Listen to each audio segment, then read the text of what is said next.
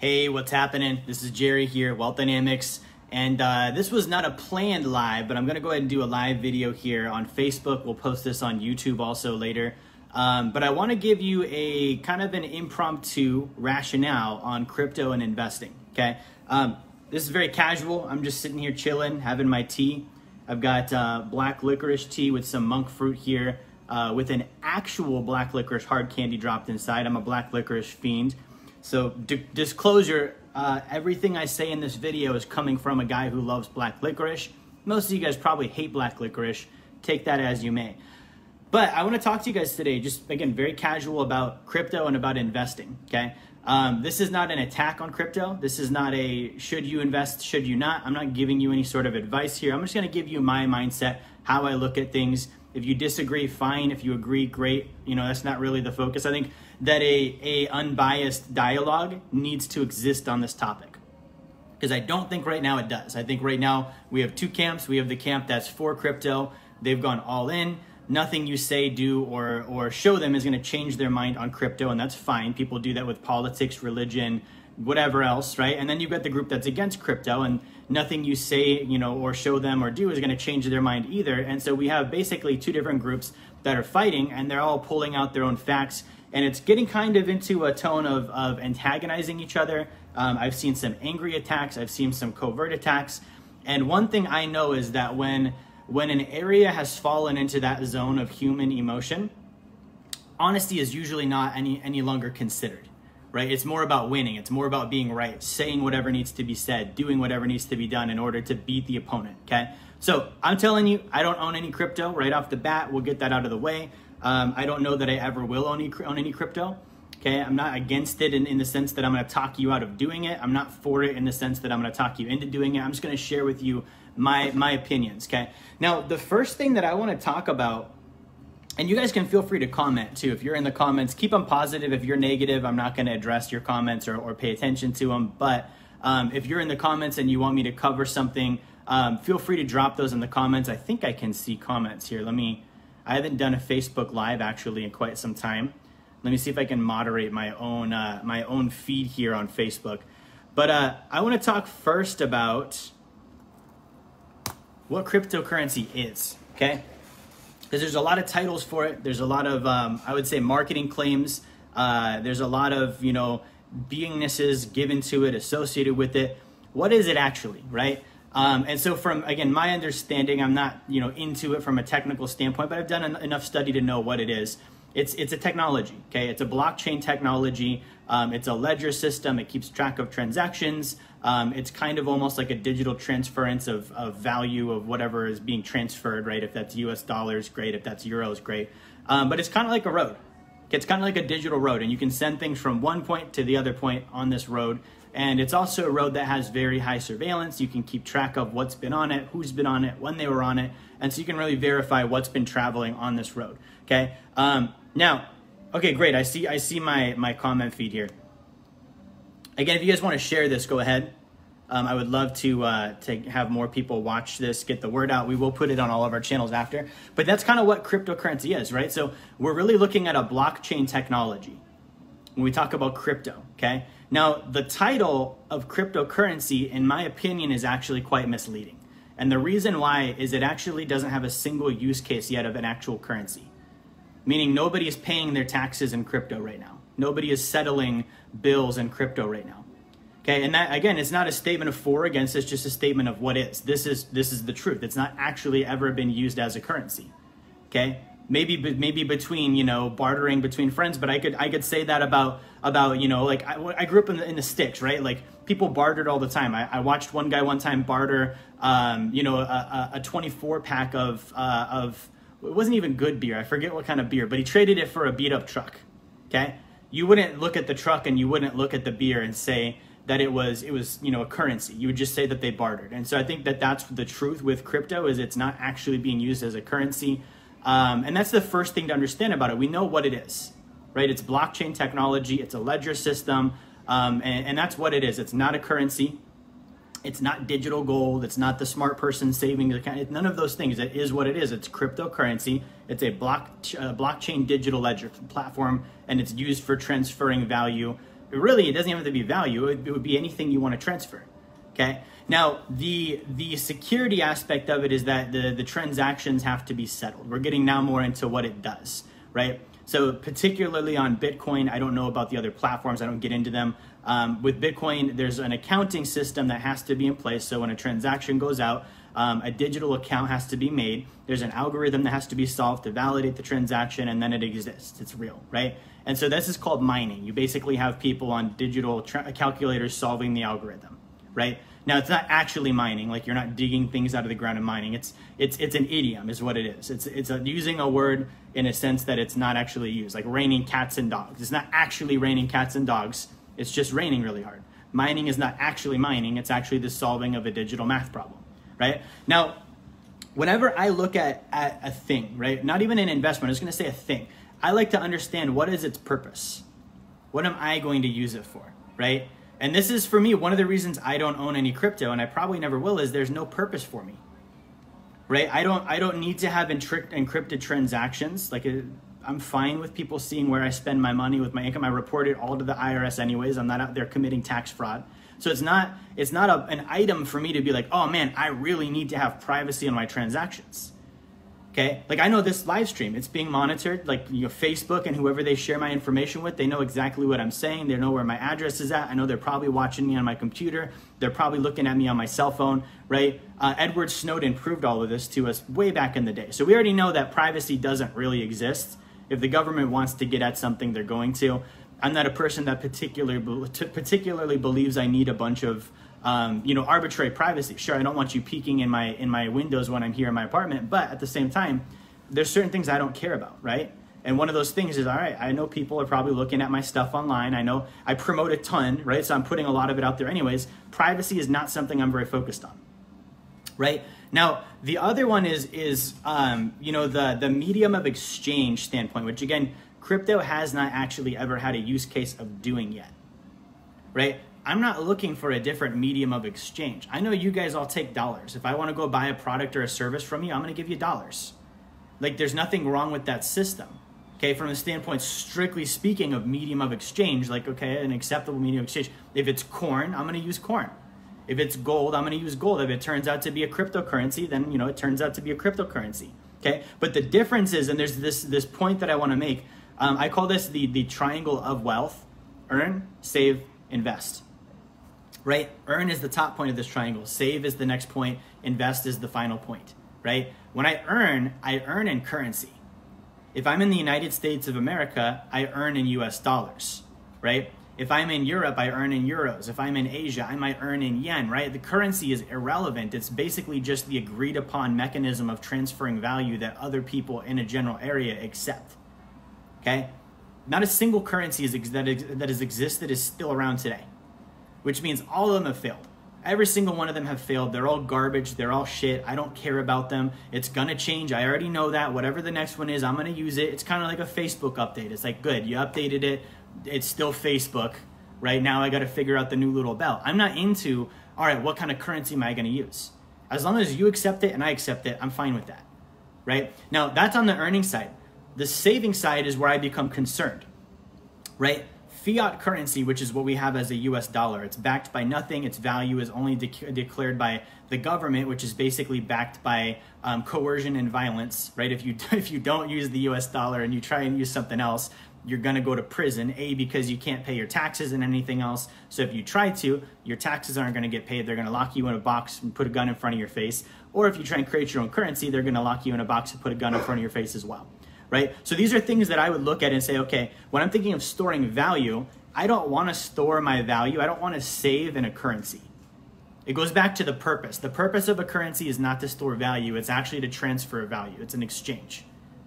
Right? So if that's crypto, fine. If that's a paper dollar, fine. If that's digits, if that's corn, if that's whatever, fine. But the thing that I store my value, the thing that I save in, I want that to do two things. Number one, I want it to not go down in value over time. Right? That's why it's called a store of value. If I store something, I'm saving it. Am I not? Right? I'm saving the value. I'm making sure that it doesn't go anywhere. And number two, I would like it to not only store the value, but I would like it to kind of appreciate. I'd like the value to maybe go up so that I have more value than I started with. Okay? But the number one thing I don't want it to do is go down. Right? Okay. Now, when I store something, like when I store this tea in this cup, right? I can understand the cup. It's there. I see how the tea stores it. It's important because I can use it later, right? I can drink out of it. It serves my purpose. With crypto, it doesn't do that for me, right? When I store value, what am I really doing? I'm actually exchanging the currency, in this case, it would be dollars, for something that I know is going to be there, right? For me, I like tangible items, a real store of value. And this comes down to what is value. There's two types of value, and I do not see this being talked about anywhere. There's something called intrinsic value, and there's something called extrinsic value, right? Intrinsic value means that something in and of itself is valuable regardless of subjective viewpoint. Objectively, it's valuable, right? Meaning you could take it to, the example I like to use, you could take it to a tribe in the middle of the Amazon jungle. They would look at it and they would naturally deem it valuable because it has intrinsic value. So what are some of those properties, right? Land, definitely one of them. Wars have been fought over land. People love land. It's intrinsically valuable. You can use it for food. You can use it to build shelter. You can use it to create, a sphere of protection. So land is definitely one of those stores, okay? Another one is gold, 6,000 years, store of value, right? So I can look at that and say, okay, so if I was in the Amazon jungle and I offered a native tribe that's, never seen the modern world a piece of land, they would take it, right? They would say, yes, this is valuable. If I took gold and I offered them a brick of gold, they would see it and they would take it, okay? And we already know that they would take it because they already have. I could do this with commodities. I can do this with food. I can do this with water. I can do this with oil, anything that has intrinsic use, right? And so that's really the big thing with intrinsic value is to look at, okay, again, what's its purpose? What can it be used for? Okay, now the intrinsic value exists separate of the extrinsic value, meaning if I have this cup of tea, right, intrinsically this has got some value, right? I know that there's water here. I know that there's probably some herbal properties in the tea. I know that there's going to be a little bit of carbohydrates in it. It's going to give me energy. Whether you like the tea or not, it's got value. You can't refute the value that it has, right? And so it comes down to, okay, regardless of the extrinsic value, which is my next point, there is intrinsic value. Now, what is extrinsic value? Extrinsic value is subjective value. Subjective value. It's the value in the eye of the beholder. Okay, when somebody sees something, it's the value they individually place on that item. It's almost more of a significance.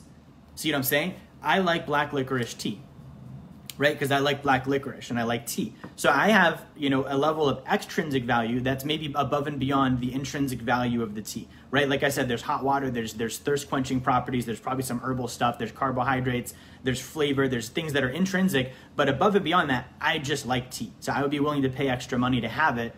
I would go out of my way to have it because that's what I prefer, and that's extrinsic value, right? This is actually a trading term. When you're trading stocks, the intrinsic value is the actual real book value of a stock. You can look at the earnings, you can look at the track record, you can look at the underlying assets, and you can actually calculate a definite finite value, which is intrinsic. Extrinsic is whatever the price would be. So you have the value here. If the price of the stock trades above the value, right, then it's got a high extrinsic value. That difference here, the gap between what it's actually worth and what it's priced at is extrinsic. Extrinsic meaning outside. That's subjective, right? A great example of this would be residential real estate. Okay, there's a level of intrinsic value with having a property and having a roof over your head and having a septic system and having all sorts of different things that you get with owning a home, right? But when you buy and sell, you're going off of the comps, the comparable prices in the neighborhood, which has nothing to do with the actual value of the home. Everyone overpays for their house because the extrinsic value is more than the intrinsic. Okay, now, what does all of this have to do with crypto? We talked about earning and concurrency, right? We already know crypto is not a currency. It's not being used as one until taxes are paid and goods are settled. In actual crypto, it's not a real currency, right? And you can say, oh, I can pay in crypto. No, you actually can't. Okay, these things where you see businesses advertising, I can pay in crypto, they're not actually accepting the crypto.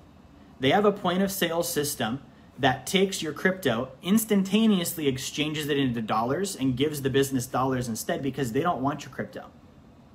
Okay, they want your dollars. So they'll take your crypto and the technology instantly exchanges it for dollars. It's no different than going to a currency exchange stand at the airport and saying, I have euros, I want to buy in dollars, and they're going to give dollars. They're going to give you, the money to settle in the country that you're in. Okay, imagine walking up to a cash register and you have euros, you have francs, you have whatever, and the cash register says, hey, great, we don't accept those, we accept dollars, but if you give us your euro, we will give you the appropriate exchange value of dollars minus our transaction fees so that we can then have the dollars and we can do business. They're not accepting your euros. They're exchanging them for dollars. They're not accepting your Bitcoin. They're not accepting your Ethereum. They're exchanging them for dollars. Therefore, it's not actually serving as a currency. The dollar is. Because ultimately, that's what the business is accepting. Right? That's ultimately what you pay your taxes in. So on that point, moving back into the value thing, extrinsic and intrinsic, right? Cryptocurrency, this might hurt, you're going to disagree with me, I might even lose some followers on this, has no intrinsic value. Okay? If you isolate it and you take away the potential for price increase, right? Let's strip that off, right? And we just say, okay, if you don't buy it because it might go up in price, what are you really buying it for? Okay, because the price thing we've already discussed, that's extrinsic. That's what other people, that's subjective, right? Objectively, if I remove the factor of the price might go up or I might get rich by owning it, right? What am I actually getting? To me, I'm not getting anything. I'm getting a digit. It's literally like, physically, it's a nothing. I'm getting air. I'm getting an idea. I'm getting, a string of digits that I can send stuff back and forth on. Right? To me, that's got no value. As an investor, I don't need that. That doesn't solve a problem for me. It doesn't help me in my life in any way, shape, or form. I can do all of that already just fine. Okay? Could it be cheaper? Sure. Maybe it could be cheaper through crypto, but I'll tell you what, my bank fees aren't that much. So the amount of time that I would have to spend to learn about using this new medium of exchange probably is not going to compensate my time for the savings I get by avoiding a $25 wire fee with my bank. You see that? My time is worth several $1,000s an hour at this point in my life. So every hour that I would invest in learning about how to send currency back and forth on a crypto medium, on a blockchain mechanism, would be time lost. It would be thousands of dollars per hour lost. And if I'm not recuperating that through the saving of fees or the saving of time, then it's not actually financially worth me doing. It actually is a liability to me. And this is important because this is what I see. I see a lot of people spending a lot of time researching this and learning about it, which is great. That's fine. I'm all about financial literacy. You guys know that my number one rule is don't invest in something you don't understand. So more power to you if you're actually putting in the research. But the other thing too is, what is the purpose of investing? The purpose of investing for me and for my clients is to achieve passive income that exceeds my savings, expenses, and taxes so that I no longer have to trade time for money. Okay, so check this out. If I have to spend copious hours learning about cryptocurrency, right, so that I can understand how it works, so that I can use it, did I not just trade time for money? Right, because I'm hoping it goes up in price. I'm hoping I get some kind of an economic benefit, but I had to trade hours of my time. So if it takes me 3 hours to learn about, that cost me $6,000. That cost Jerry Fetta $6,000 to learn about that in 3 hours. Do I get more of that on the back end? I don't think I do.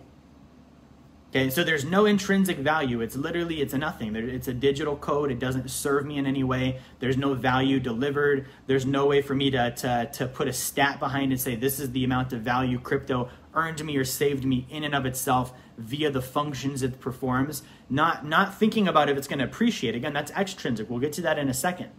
Okay? Now, on the extrinsic side, sure, it goes up in price. We know that, right? Now, price and value are two different things. Again, value is intrinsic, price is extrinsic. The amount of money that I pay for it, right? What I get out of it if I sell. Those are all things that are extrinsic, not intrinsic. Okay, so I can buy it and I can hope that I can sell it to someone else for more in the future, right? That, by definition, is speculation. It is not investing, okay? And this is something I think is a huge misunderstanding for people. Speculation is not investing. Okay, speculation means I buy something, whatever it is, at one price with the intention of later selling it in the future to somebody else at another price. Speculation, right? If I bought it at one price with the intention that I hope it's going to go up, I hope I can sell it to someone else and that I'm going to get wealthy off of that or even make money off of it, I am by definition speculating. There's no arguing with that. That's a factual statement. That's a literal definition of speculation.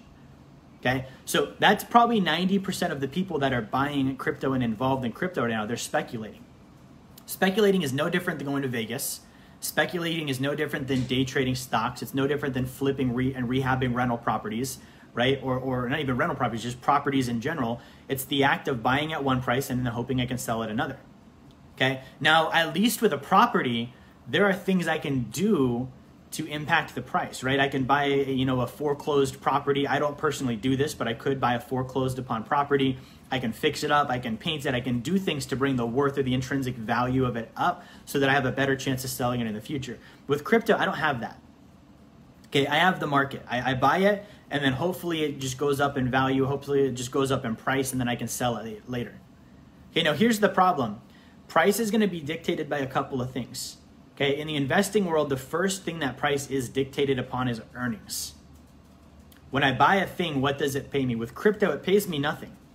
A token in and of itself, a digital currency, does not actually pay me anything. Okay, now if I and this is another kind of bunny trail. A lot of people are like, well, it does. You can yield farm and you can stake it. No, what you're doing is you're taking the crypto.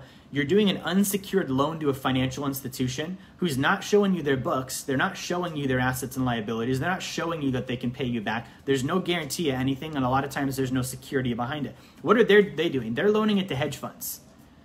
Right? It's literally the fractional reserve system back once again. They're loaning it to hedge funds so those hedge funds can add more crypto to the market and trade on it. Again, trading is different than investing. They can make profits on it and they can pay you a yield. That's not income from crypto. That's income from lending.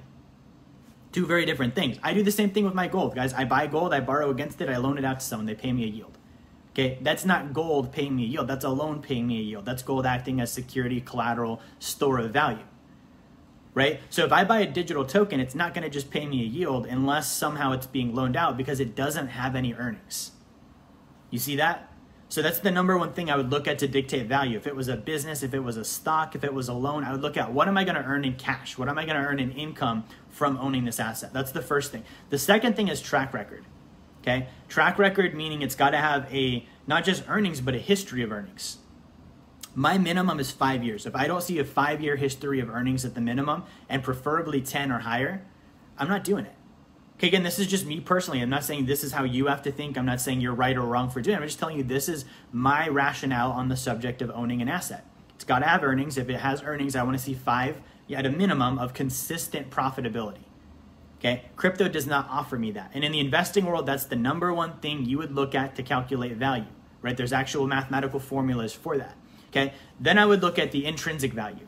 Right? If it was a business, if it was a stock, or if it was real estate, what is the intrinsic value, the utility value, the material value? Let's say it was a piece of property. How much is all the wood worth? The land, the septic, the whatever. If it's a loan and there's collateral involved, what's the collateral worth? Because that's what I'm going to foreclose upon if the loan goes bad. Right? So I want to see what's the intrinsic value involved. And then finally and lastly, the fourth one is the extrinsic value. Subjectively, when I look at the market, what's the demand for this thing? Okay, that's the last thing, because at the end of the day, I don't buy things with the intention of selling them later. Okay, I buy things with the intention of holding them to generate passive income so I can earn my financial freedom back. So I'm not looking at when I buy this, who's going to buy it from me at a later date. Hopefully nobody. If it's good, why would I sell it? If it pays me every month, why would I sell it? Right? And so that's what I've got to look at is those are the factors. Crypto doesn't check off those boxes for me. So as a store of value, as an asset, as an investment, it just doesn't do it. Now, let's talk about what does it do. Okay, we all know the price goes up, right? But the fundamental mistake that's being made, tea break really quick. The fundamental mistake that's being made is that people are just touting the rate of return. And I'll admit, it's quite impressive. The price has gone up exponentially. It probably will continue to for quite some time until it reaches the point where people start selling it, okay? And that's what I want to specifically pinpoint. When people start selling it, the price will go down. Why does the price of crypto go up? It doesn't have earnings, okay? It doesn't have intrinsic value. So what makes it go up? Okay, net buyers exceeding net sellers. That's the only reason the price goes up, guys. This is economics 101. This is a basic fundamental. When you make a market, right, and the amount of buyers exceed the amount of sellers, then the price goes up. Okay, because what are people doing? They're taking dollars and they're pushing it, they're transferring it into cryptocurrency. Think of it like a swimming pool. Every time someone gets in the pool, the water goes up. Water goes up, water goes up, water goes up. there's going to be a maximum capacity of how much water the pool can hold, right? But it doesn't mean there's actually more water in the pool. It means there's more people in it. It's displacing what's there, and it's causing it to rise. This is called market displacement, okay? What happens when people get out of the pool, okay? Not only does the water go down, right? But typically what? There's nasty water. There's sweat in it, there's urine, people probably defecated in it. Like no matter what, the pool is going to be gross. That's why they chlorinate pools. But in addition to that, when people get out of the pool and everyone's finally out, there's actually less water than what you started with because everyone had some water on them when they got out. They took water out of the pool as they left. And so what's left is actually a reduced and depreciated version of what was originally in there. Okay, and this is what happens with crypto. This is what happens with meme stocks. If you have more buyers than sellers, yes, the price will always go up. This is the definition of a Ponzi scheme. Okay, because what happens when people start selling, they start pulling currency out of it. The sellers then exceed the buyers, right? You have an offset, and so the price starts dropping. Okay, as the price starts dropping, the last guy in the pool is the one that pays the price because he's the one that didn't get to get out with some of the good water. He's the one that didn't get to get out with gains. Okay, now the other factor too that I want to point out is crypto is not something that most of you guys are selling. You're buying it, and it's called hodling. Hold on for dear life is actually what that acronym means. You're hodling, and you're again speculating, hoping the price goes up, hoping that in the future you're going to strike it rich. And so you might look at it and say the price went up, but factually speaking, you have made no money until you cashed out and took your profits. That's a fact. Because if it wasn't a fact, you would pay taxes. Right now, there's actually talk in Congress about making capital gains taxable on assets that haven't been sold. It's called unrealized capital gains. Okay, and there's a big pushback against it. People are saying, hey, no, if I buy this can of sparkling water and it goes up in price, but I don't sell it, I shouldn't have to pay taxes because I didn't realize a gain. I didn't make any money. Great, that's true. Same thing applies to crypto. If you bought it at $10 and it went to 10 million, you have made no money till you sell. You're not profitable till you sell. Until you realize your gains, there's no money there for you. There's potential for it, but guess what? The price could go down tomorrow too. So when you look at a lot of these guys that are, in our space, that are on Facebook, that are on Instagram, that we know that made money in crypto, they didn't make money in crypto yet because a lot of them have not exited. They haven't taken their gains. Therefore, they've made no profit, as evidenced by the fact that the IRS is not going to tax them on it. Now, who has made gains? Okay, this is the other point I want to get to. JP Morgan has made gains, right? Bank of America has made gains. Hedge funds have made gains. These are the guys that are now saying, okay, we're adopting crypto. We're integrating it. We're going to make crypto ETFs. We're going to start, allowing it to be traded on our floors. They are making gains because they're pumping the market up and then they're selling. Right? Like when a crypto ETF happens, like an exchange traded fund, they're getting retail investors into it. Guys, this is classic Wall Street. They want more people in the pool so that the water continues to go up so that the banks can pull out as much water as they can without you guys noticing. And then when it crashes, what do they tell you? They tell you buy it on sale, so it goes up again. And then they just repeat the same cycle. They dump more retail money into it. They pump up the price. They promote it. Why do you think there's so many fancy, flashy ads? I literally saw on YouTube, unrelated video. I think I was watching an Impractical Jokers clip. It had nothing to do with crypto. But a commercial came on for Coinbase telling me that I could earn free money, free crypto, if I go learn about crypto on their platform. Why? Like, why are you paying me to learn this, right? And so I look at that and I say, okay, great, there's advertising. The money behind the advertising wants more people in it. Why do they want more people in it? Because they're going to pump the price up, they're going to sell. Okay, Elon already did this. Elon did you guys dirty last year, man. I don't know why you guys still like Elon, right? He says, Tesla, we're going to accept Bitcoin as payment, which really they're not. They're accepting US dollar. They're using one of those Bitcoin exchanges that I talked about. Okay, and then he goes and he tweets Bitcoin, Doge, this going to the moon, all that. Everyone buys it. And then he goes on SNL. He talks dirty about crypto. The same week says they're not going to accept it as payment anymore. And then he sells and makes, I think it was like hundreds of millions of dollars. And he goes like, correct me if I'm wrong, 150 million. It was what I believe, if I recall correctly, what he made in profits off the crypto. Okay, that's called a pump and dump. This is what the institutions are doing. This is what the big investors are doing. Okay, because when you're in crypto, you are speculating, which means the baseline of that market is the same as day trading. The same players are in there, the same techniques are in there, the same market makers are in there, right? So if you're day trading You're either an issuer, which means you made money by just creating the stock or creating the crypto. That's who makes money when you day trade, okay? You're either a professional trader, right? I'm not one. I guarantee most of the people watching this stream are not one. I know a professional trader. He trades for me on Forex. I would never do it myself. A, because it's not passive. B, because my time is worth about $2,000 an hour and I would actually lose money learning about it. And C, it's not something I want to be an expert at. Right? So there's professional traders in there. There's issuers, professional traders. There's market makers, right? Like these are people that have so much firepower that they can manipulate an entire market and then sell and make money off of it and then cause you guys to lose it and then convince you to buy more while it's on sale, right? And then there's inside traders. There's people that have inside information and they trade in the market as well. Those are the 4 groups that make money, right? Now, in the issuers, in crypto, this would be the actual people that develop the coins themselves. It's just coding, guys. It's not like they're creating the cure for cancer. Anyone that understands and is good enough at coding could technically make their own crypto, okay? So we need to stop acting like they walk on water. They're just good at coding, right? They're making money by issuing it. Number 2, we actually have professional traders. In this space, guess who the professional traders are? These are banks and hedge funds. Okay, so you on your little app, you're not going to be able to do very much damage or even defend yourself against banks and hedge funds. They are in there, and that's exactly what they're doing. They're manipulating the market. Then there's market makers, right? Giant firms, ETFs, right? Governments, like players that are in the Forex markets, they're called whales, right? These people are in there. And then finally, there's inside traders. There's people that have inside information, right? And they're going to buy and sell based on that information. Unless you're in one of those 4 categories, I don't think you have any business trading. I don't think you have any business speculating.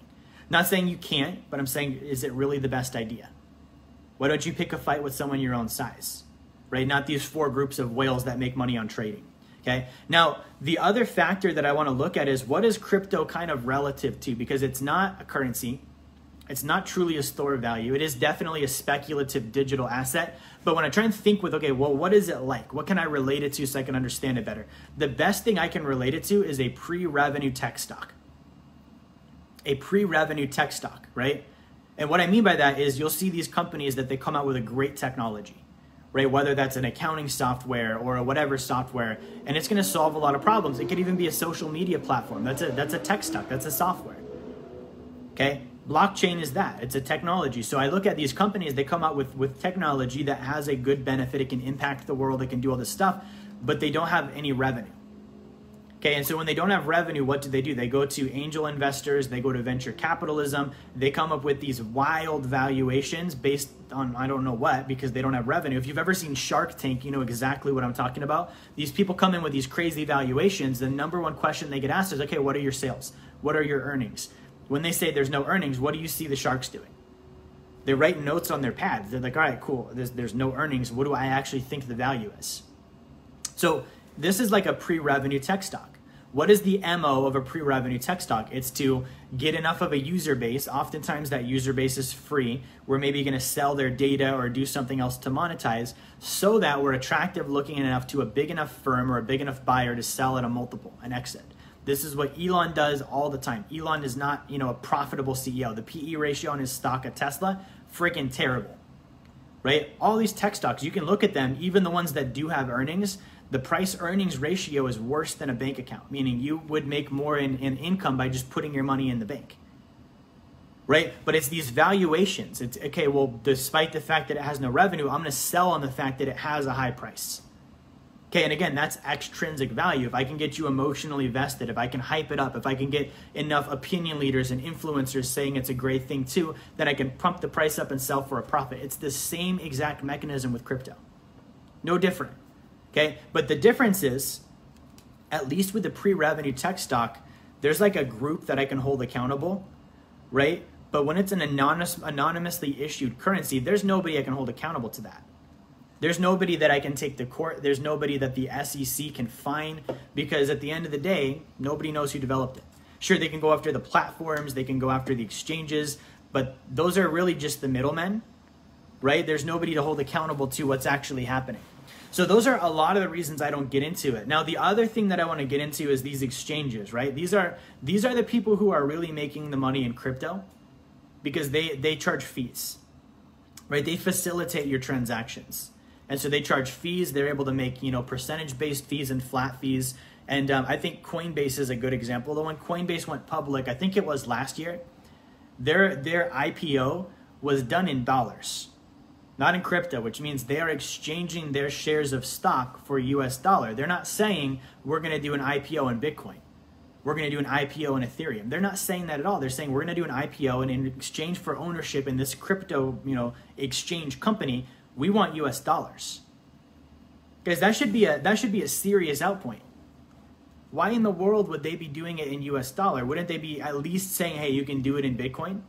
No, they want dollars. You have to go to Wall Street and you have to buy a share of stock in US dollars to own, right? So that's something I look at as well. And there's a lot to be said for in this space looking and analyzing rather than listening. Okay, like even with the rate of return, right? The rate of return goes up. Why did it go up? That's always the first thing. The rate of return is a statistic. It's not, in and of itself, it means nothing. It represents something. What is it representing? Why is the rate of return going up? Why is the stat rising? Okay, in my own business, I do that. When a stat goes up, I'm not like, oh, the stat went up. Let me go look at the stat and idolize the stat and fondle the stat. No, I look at what was the causation behind that, because I want to repeat it. I want to do it again. Okay, you can't do that with crypto because nobody can honestly, and it has ever honestly told me why the price goes up.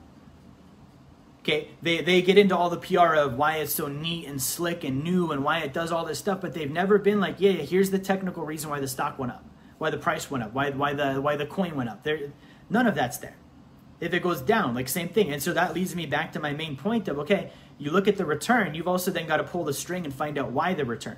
What is that return representing? And if you can't find that out, you have no business getting involved. And I'm not telling you this from me being, the authority figure and scolding you. I'm telling you as a fellow investor, that is a seriously bad idea. It's the equivalent of a company coming to me and saying, hey, invest in my firm, and me saying, okay, let me see your revenue. And they're like, my revenue and profit is this gigantically astronomical number. And then I ask to see their books so I can see where they got the numbers from. And they're like, oh, we don't have any. Do you really think I'm going to invest in that company? No, because that smells like fraud. Right? So these are all the things I consider. This is not anything about whether it's good or bad that you have crypto. I think, if you own crypto, 90% of you, maybe more, are simply doing it because you think you're going to make more money off of it. You're speculating and you're calling it investing and you're naming it something different than it is. And this is where we get catchphrases like digital gold, which isn't true, or the smart person savings account, which also isn't true, or even a currency, which also isn't true, right? So if you're speculating, that's fine. Just call it what it is. You're speculating. You're hoping that you can sell it later at a higher price. Okay, because I don't think most of you guys are sending transactions through it. I don't think most of you are utilizing it for its privacy properties or any of the things it's supposedly supposed to do for you. I think you're buying it and hoping the price goes up, and that's it. I think 10% of you guys maybe actually are true warriors, and you're like, yeah, let's overthrow the Federal Reserve and let's make this a new currency system. Okay, which leads me to my next point. Okay, and I love this sentiment. I want to say I'm fully on board with let's overthrow the Fed. I think the Federal Reserve Bank, Central Bank, and the IRS, it's all freaking terrible. And it's the reason why there are wars, famines, racial inequality, poverty. You name the issue, somehow the Federal Reserve is involved, somehow a central bank is involved. Every single time throughout history, okay? So what does a central bank actually do? They issue currency and they manipulate interest rates, right? This is called controlling the money supply. Okay, so US dollars come from the issuing of a currency, of our currency, from the Federal Reserve Bank to the US Treasury. Then the US Treasury distributes it into the country. We all use it, okay? Now, this is a group that we've really consolidated, but this is a group that, like I said, they've been involved in every war we've gotten in, political stuff going on, racial stuff going on. Their hands are on the strings of it all, okay? Think about it. They earn interest on every dollar you spend, because every dollar the United States Treasury issues to us, the citizens, is borrowed from the Federal Reserve Bank. Therefore, if this were multi-level marketing or insurance sales, they override every single dollar in circulation in the United States of America and in the world for that instance. Okay? And they've enforced this since 1913 in the US. They've been in existence consistently. Since 1913, they've enforced this. They've enforced this through coercion. They've enforced this through violence. They've enforced this through enslavement. Okay, so we're dealing with people that are worse than the mafia. They are worse than the mob. They're worse than freaking, you know, the dictators we hear about in South America and the Middle East.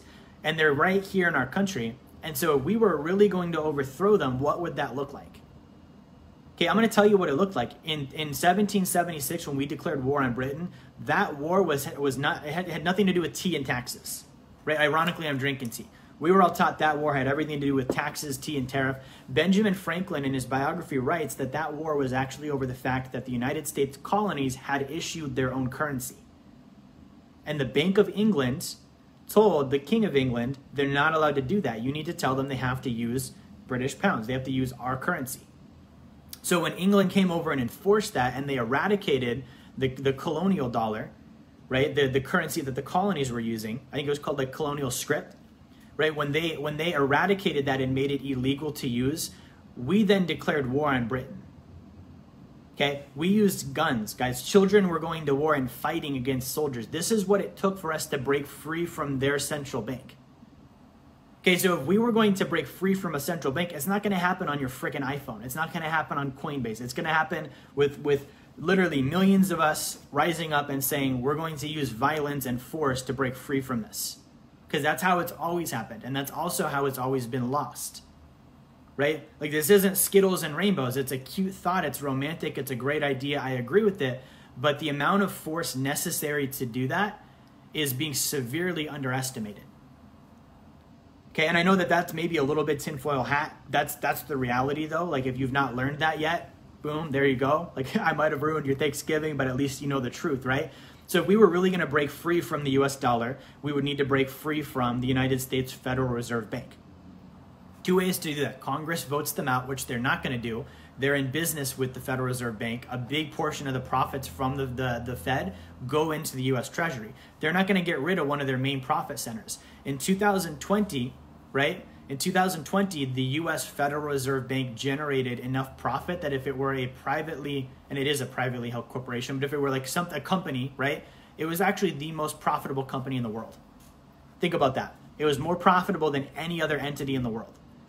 It's not federal, it is privately held, it is a corporation, but it's not something you and I can go invest in, right? So who owns it? The chain banks own it. They're member banks of the Federal Reserve System. They own it. They make money off of that system. They also get to buy and sell and get brokering privileges. And then the U.S. Treasury owns it, right? Like, and not even owns it. It's not owned. It's separate. The profit gets transferred. That's why it's never going to go away. Our government makes money on the system. The banks make money on the system. The people that own the banks make money on the system. The IMF makes money on the system, right? The Bank for International Settlements makes money on the system. World Bank makes money on this system. It's not going to go away because Bitcoin came out. Literally, like 7 billion people on the planet, we would have to have enough people where we, in numbers, outnumbered every single government employee, every single elected official, every single banker, every person that profits from that system. We would have to outnumber them in an amount of people rebelling, and also all of the people rebelling would have to be armed and willing to go fight for us to break free from that system. Like, and I know that doesn't sound idealist. I know that sounds very skeptical, but that's honestly what would have to happen, because that's what happened last time. An entire country rebelled against the Bank of England and Great Britain, and we went to war, and it was a long war, and it was violent, and a lot of people died, and we finally won. Right? And then we got right back in bed with central banks thanks to Alexander Hamilton like 20 years later. Okay? And we've been there ever since. So this, I think, is pretty much all I wanted to cover on the topic of crypto. If you're in it, I'm not saying you shouldn't be. If you're a client of mine, like, I'm not scolding you. I'm saying, realize, A, you're speculating. B, it's not a currency. C, it's not a store of value. So what is it? It's a speculative asset. That's the truism. That's the reality. That's the as is about crypto. Okay? And if you're involved in a speculative asset, you need to be confronting it that way. You need to be thinking of it that way. Your strategy needs to be based on that. And you really, at that point, are a trader, not an investor. Okay, trader meaning T-R-A-D-E-R, not trader like you betrayed, but you trade crypto. Buying at one price, selling for another, okay? And if you're not willing to put the time in to learn trading, and you're not willing to do all of the things that I've talked about in this video, you probably shouldn't do it. Okay, you probably need to be taking a few steps back. And actually, one more point. I know this is kind of a casual talk, so this just came up too. There's this idea out there that the kind of goes back to my prior point that the majority of people that are buying and holding crypto are doing it because they see the problem with the Fed and inflation and all this stuff, and they're finally saying it's wrong and fighting back. That's a nice thought. Completely off base. Guys, 80% of America or more is financially illiterate. They don't even know how to earn more than they spend. Okay, 60% of America does not have more than $1,000 in saving, which means they don't even know how to keep the money they have. If you survey people, they probably don't know that the dollar is not backed by gold anymore, right? They're swimming in credit card debt. All of their income goes to taxes, loans, and Wall Street, right? And so they're not financially literate enough to be like, hey, inflation exists and this is how it works, and the Federal Reserve System is here and it's evil, and this is a responsible move that I'm taking to fight back. No, guys, they're watching Cardi B videos. They're going to work every day and they're clocking out at 5 and binging on Netflix. They're going to the bar. Like, people are not as, and not to again sound skeptical, but I think it's the reality of the situation. They're not as financially literate as we're making them sound. There's a community of you guys that are. That's awesome. There needs to be more. That's one of my missions, is to spread more financial literacy. But this idea that the masses, the freaking, I'm on Lyft, right? I'm taking a Lyft. The Lyft driver is talking to me about how he trades crypto. The Lyft driver. Okay, I forget whose quote it was. Someone quoted, when you're at the shoe shine station and the shoe shine boy starts talking to you about stocks, that's when you know there's a bubble. Basically, that's what that is. When the Lyft driver is talking to me about buying and trading crypto, that's when you know mass just random people have gotten into it. And it's not like they're in control. It's not like they're educated. It's not like they're responsible. Okay, they're just jumping in because they think that they're going to make money. Okay, and I'm a young guy. I wasn't gonna say not alive. I wasn't old enough to have been investing in the tech bubble. Okay, a lot of you guys aren't old enough to have been. You'd have to be in your 30s or 40s to legitimately be like, okay, yeah, not even 30s. You'd have to be in your 40s to legitimately be like, yeah, I was an investor during the tech bubble. A lot of us crypto guys, like my age group, okay, I say us crypto guys. I'm not a crypto guy, but my age group, we're the ones that are doing the crypto stuff. We're the heavy adopters of it. We're the ones pushing it. We've never actually been through a real bubble as investors where we had money and skin in the game, right? And so we've never done that. There needs to be, I'm not going to say humility, but there needs to be a little bit of an understanding. There's probably a lot of stuff we don't know. It's easy to say I'm this, winning investor and I'm killing it when everything's great. But when there is a real economic calamity, when a bubble does happen, when things aren't going so well, how do I respond then? What do I learn then? Because I can't be like, hey, I'm 26 years old. I just bought a bunch of Bitcoin in my Coinbase app and I made $5 million and now I'm freaking the Wizard of Wall Street, right? No, I'm an inexperienced investor who got lucky on a speculation. Try duplicating it. Try doing it again, right? It's easy to buy a lottery ticket and the guy that wins just got lucky. Watch him do it again. If he can do it again and again and again and again, maybe he's got something. Maybe he's got a system that we need to go learn. But if it's, I bought the thing and it went up and I got rich and that was the end of my story, guys, anybody can do that. There's no skill, there's no knowledge. It literally is you picked the right thing at the right time. Okay? So if that's you, like, congratulations, go make smart decisions with your profits.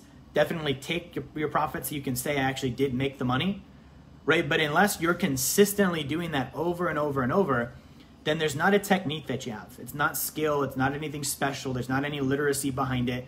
And if you were consistently making money at it, that would make you a good trader. You're good at trading cryptocurrency. I don't want to be a cryptocurrency trader.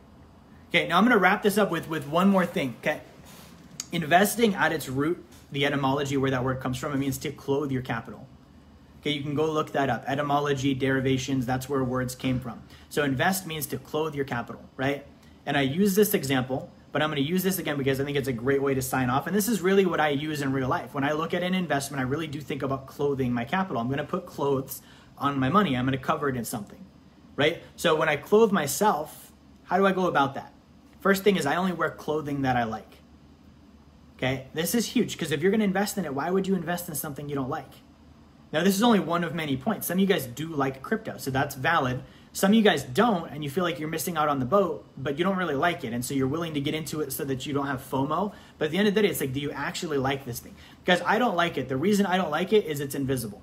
Same reason I don't own stock. Same reason I don't own publicly traded bonds. Same reason I don't own ETFs, right? Same reason I don't own gold certificates. It's not in anything. It's invisible. It can be manipulated. It was created in a boardroom out of thin air.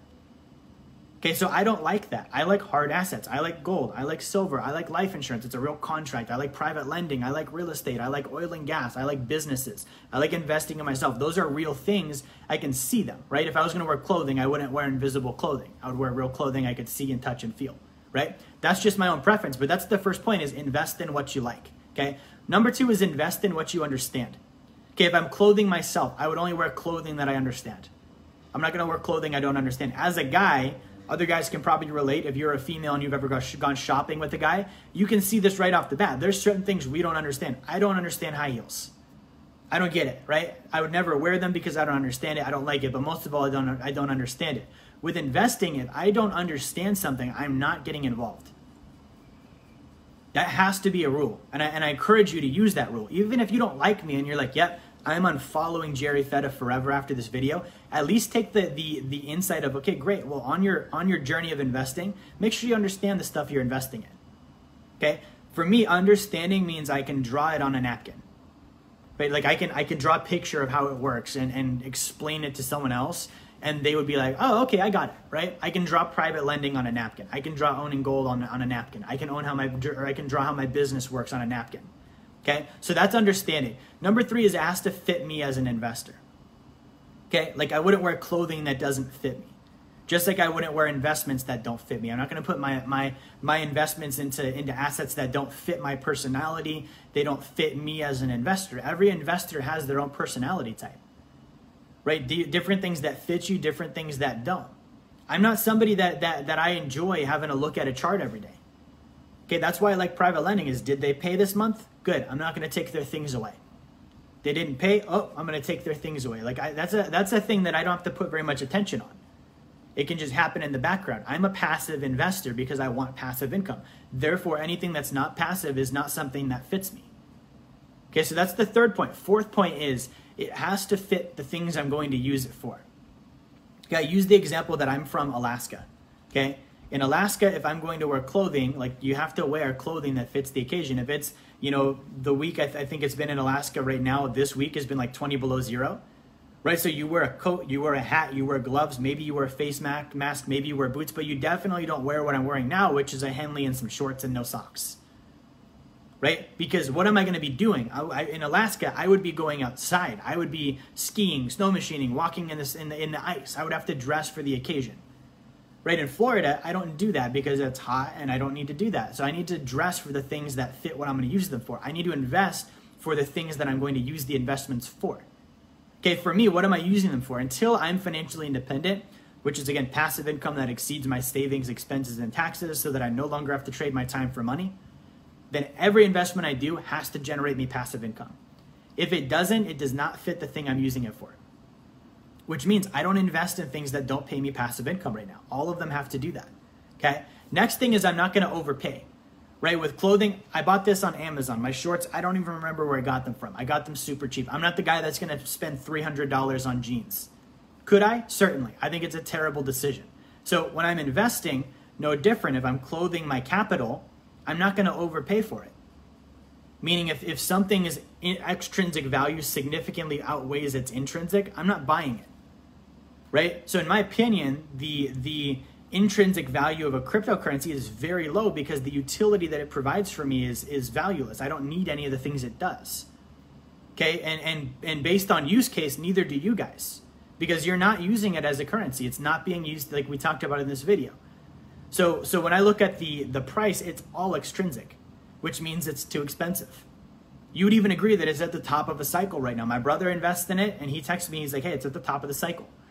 Probably going to do some selling off because, you know, at this point I want to take profits. It'll come back down. I'll trade it. That's, again, trading. That's a different thing than investing.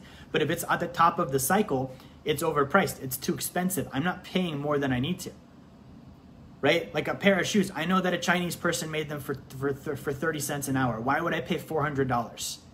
Makes no sense to me. Okay? So I'm not going to overpay. And then finally, with clothing, right? If I'm going to wear clothing, the first thing I'm going to wear is the things that are vital. Right? What's vital? Underwear is vital. Everyone needs underwear.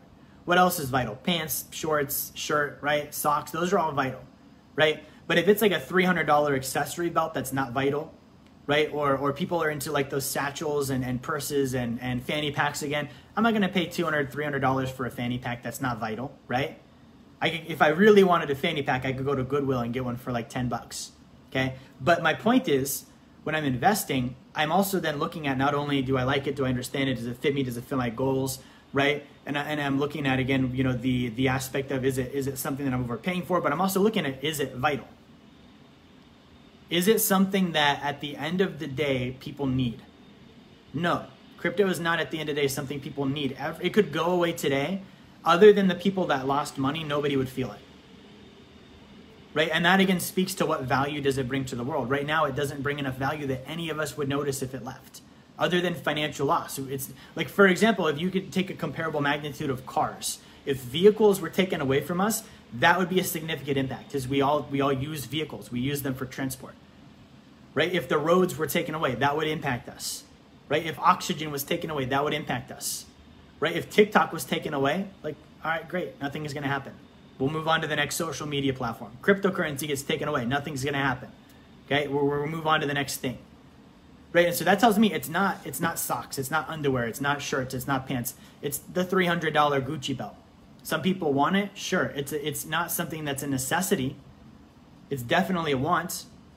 Okay? And so those are all the things I look at. And then again, if you look at the basics of it, I'm going to wrap up on this point, or otherwise I'll keep going for hours on this. If you look at the basic of it, it is taxed and regulated like a stock.